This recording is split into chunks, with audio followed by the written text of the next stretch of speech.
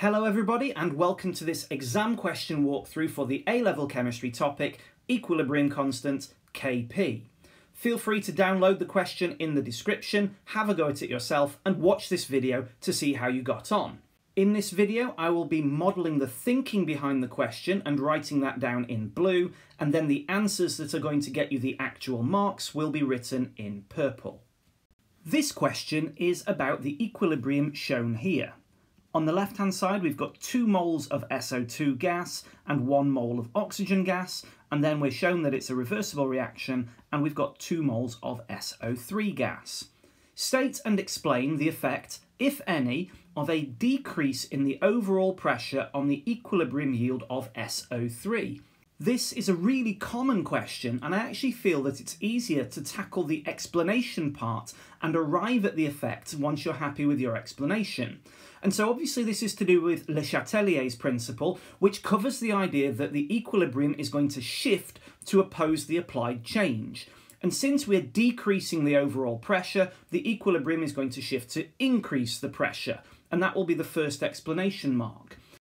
And then we need to inspect the equation and decide which side will have the higher pressure. And so since there are 3 moles on the left-hand side and 2 moles on the right-hand side, the left-hand side will have a higher pressure because more moles of gas means higher pressure and fewer moles of gas means less pressure. And so since we're saying that the equilibrium is going to shift to raise that pressure back up, that means it will shift to the left-hand side because there are more moles on the left-hand side. And then now we can go back to our conclusion, which is the effect, which is that since it is shifting left, that means it will be using up the SO3 to create those things that are shown as reactants, and so the yield will decrease. In part B, we're told that a 0.460 mole sample of SO2 is mixed with a 0.25 mole sample of O2 in a sealed container, that means it's a closed system, at a constant temperature. When equilibrium is reached at a pressure of 215 kilopascals, the mixture contains 0.180 moles of SO3, and we're commanded to calculate the partial pressure in kilopascals of SO2 in the equilibrium mixture. Well, first of all, what we need to do is we need to work out what the equilibrium moles will be for these chemicals. And so I would do this in an exam, I'd do this probably in and around the equation at the top here, but I'm going to write the equation out again.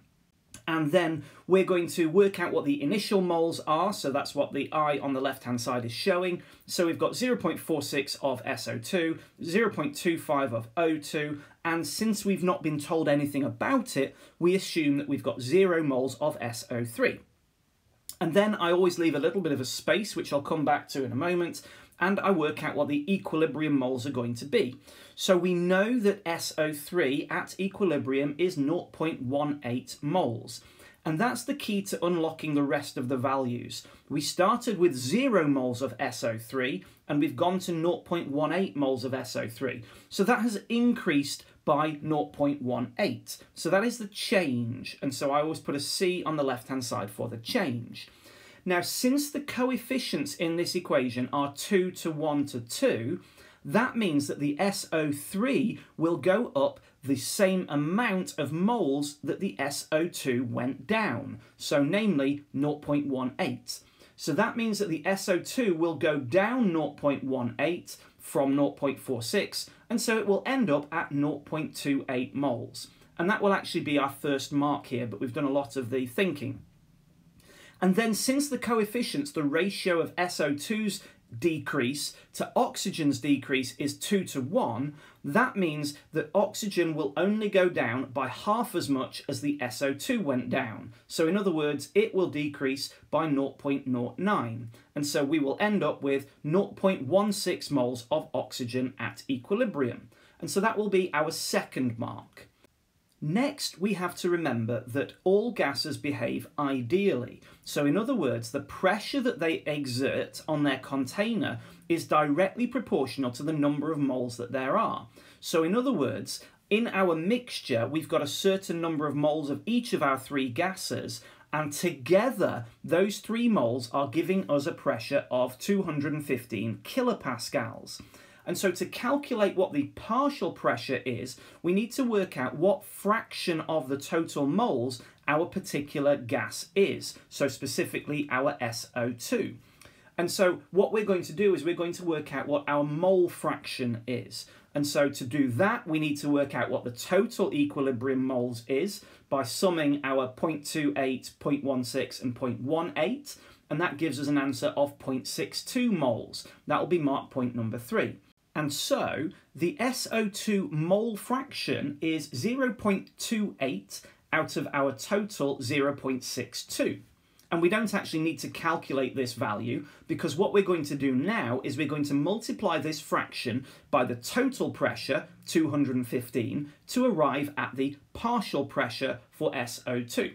And this gives us an answer of 97.1 kilopascals, or 97 kilopascals.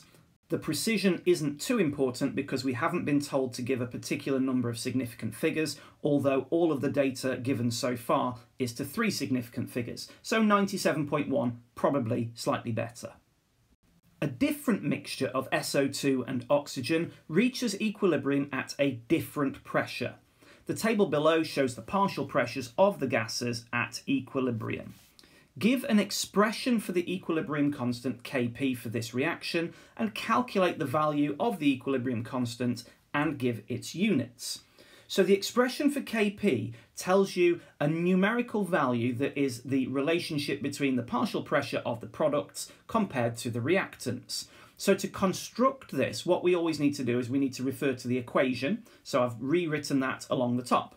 And so you always take the products and put that on the top of the expression. And so you write the partial pressure of SO3. Now the coefficient in the equation is a 2 in front of the SO3, so this needs to be squared. I usually like to put brackets around the partial pressure term when I'm squaring it in particular, just so I can get that differentiation between the 3 of the SO3 and the 2 for the squared. And then we put the reactants on the bottom, and so the reactants are the SO2 and the O2, so we put the partial pressures of each of those, and since the coefficient for SO2 is also a 2, this value needs to be squared as well. So then that's the expression, that's the first mark. Then we substitute these values in, then we run the calculations, and we get a value for Kp of 1.20 times 10 to the minus 2. 1.2, absolutely fine. No significant figures have been specified here. And then the units, we've got 2 partial pressure terms on the top, so that's kilopascals multiplied by kilopascals. And we've got 3 partial pressure terms on the bottom, so that's kilopascals 3 times along the bottom. These will obviously simplify down. The first 2 will cancel, then the next 2 will cancel, and so we're left with 1 divided by kilopascals. We always have to have the units on the top line, so we bring them from the bottom line up to the top. When we do that, we invert the powers. So kilopascals on the bottom of the expression becomes kilopascals to the minus 1 on the top. And so that's the units for this particular Kc expression, kilopascals to the minus 1. And then in part D, the final bit of this question, we are asked, what is the effect on the value of Kp if the pressure of this equilibrium mixture is increased at constant temperature? And so actually this is a really fast question, because the only thing that affects the actual value of Kp is temperature. It might increase it, it might decrease it. That's something that we have to decide on a case-by-case basis. But when we're asked about a change in pressure, the answer is no effect on the value of Kp. And that's the same for changing concentration and changing catalysts as well. The reason that Kp will not change is if we increase the pressure, what that will do is that will proportionately increase the partial pressure. Now, since there's more terms on the bottom of this expression than on the top, we might think that Kp should decrease. But the equilibrium is going to shift to respond to this pressure increase. And so it will actually shift to the right-hand side. And what that will do is that will increase the partial pressure of SO3. And so we might think that the Kp value should increase as a result of that conclusion.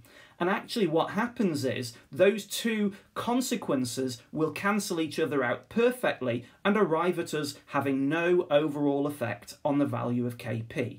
And so the correct answer is that Kp will stay the same. Okay, that's the end of this question and the end of the video. I hope it was useful. I'll see you again soon.